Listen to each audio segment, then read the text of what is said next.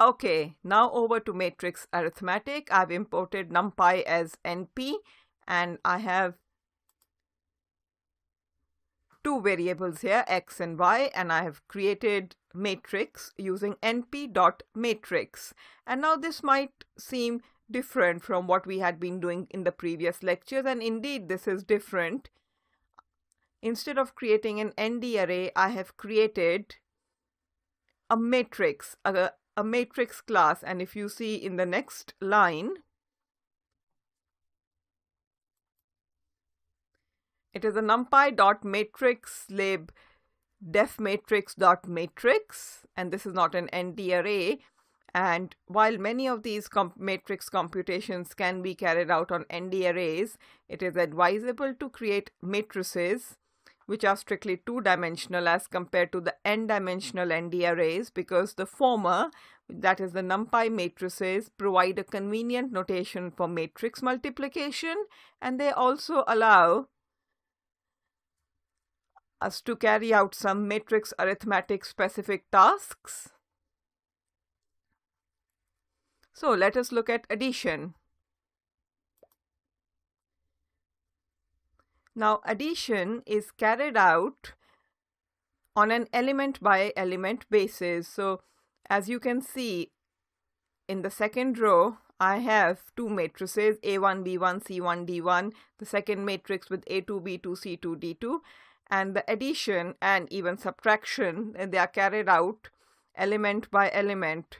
So the element present in the first row and the first column of matrix 1 is added to the element present in the first row and first column of matrix 2, and so on.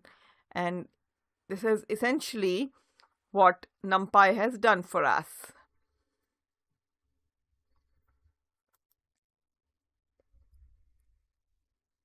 One plus 5, 6, 2 plus 3, 5, 3 plus 8, 4 plus 7, 11, 11. In scalar addition, the scalar or the constant is added to all the elements of the matrix. So it's the same as it happens in the vector, but obviously in vector it's a one-dimensional entity, whereas in matrix we end up adding our constant or scalar to all the elements present in the matrix the way you see.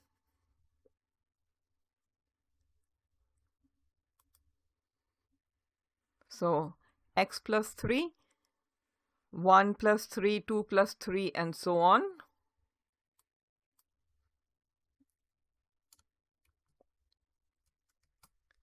And the same happens in the case of scalar multiplication. 3 was multiplied by all the elements of this particular matrix, 1 into 3, 2 into 3, 3 into 3, and so on. The subtraction is also done in an element-wise manner, and you can see x minus y. 1 minus 5 is minus 4, and so on.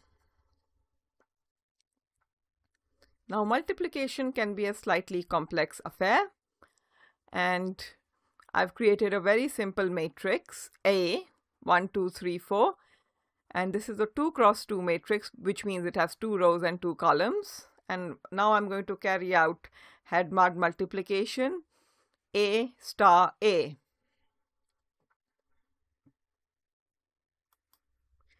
And this is the output we get. You can compute this by hand, but in order to get this 7, the first row was multiplied by the first column and added 1 into 1 plus 2 into 3. Then for this, the first row was multiplied by the second column, and that is how we get the 10, and so on. And for this one, for this particular element, we are going to multiply the second row by the first column, and so on.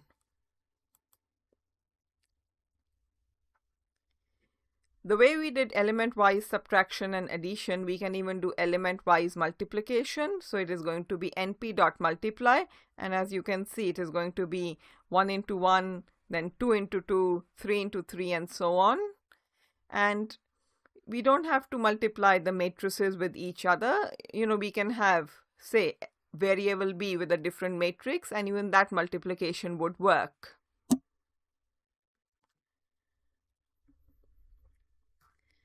Then here are some very specific matrix arithmetic specific computations, inverse and transpose. For transpose, let's just look at transpose first. We flip the rows with columns, and for that I specify the variable storing my matrix, which is a dot t, and this dot capital T will flip the rows with columns, because this is how you take the transpose.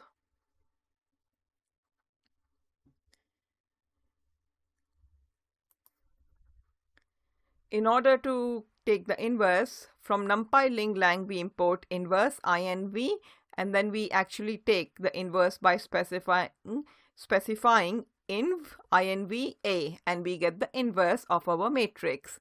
And these are some of the very basic computations that can be performed very easily using Numpy. And this is not a course for matrix arithmetic, but should you need to explore matrix arithmetic in more detail, then Numpy is the tool for executing these computations.